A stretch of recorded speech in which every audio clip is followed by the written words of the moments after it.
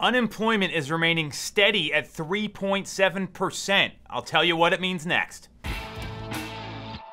definitely going to want to watch this one.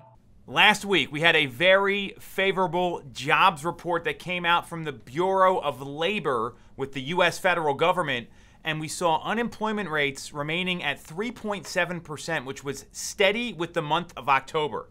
So, as a result, what we saw over the weekend is the market started to move ahead of the Fed meeting on December 14th.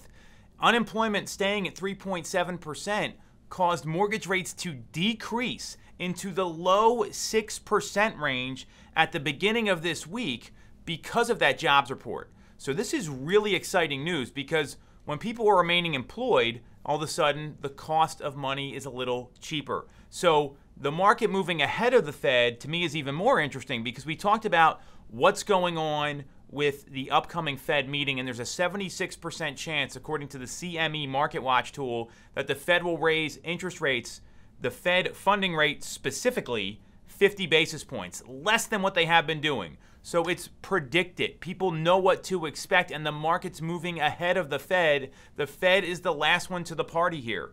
So what does this mean?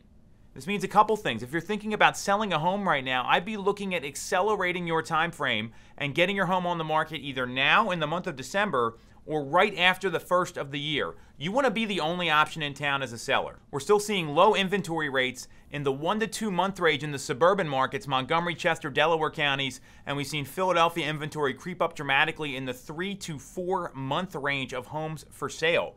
Meaning if nothing else came on the market, that's how long it would take to liquidate the existing inventory. So with rates coming down a little bit, that's an opportunity for buyers to lock in a lower monthly payment, which means they can afford more, spend more, push their price point up more, which is going to benefit sellers. What I know is that sellers who come to the market early, whether it's in December, January, or February, when a lot of people are waiting till the spring, waiting for that green grass, everything to grow in, these sellers, when they're competing with less inventory, end up getting better terms and a better price. So meet with someone to talk about the strategy around selling your home. You might need to do some stuff. You might need to get it ready for the market. That can take time. Have those meetings now so you can beat the rush of inventory that's going to be coming to the market in the spring.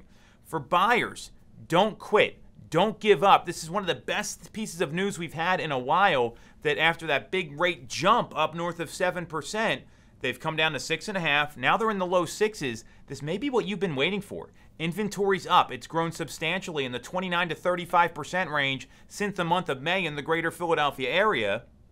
We've seen less buyer traffic in the Northeast, according to Showing Time, down over 10%.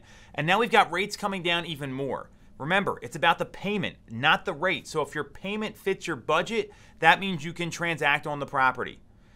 This is what you should be thinking about right now. Meet with an agent, schedule a strategy session, schedule a planning meeting, because the more you know will help you navigate this day-to-day economic uncertainty. You're definitely going to want to watch this one.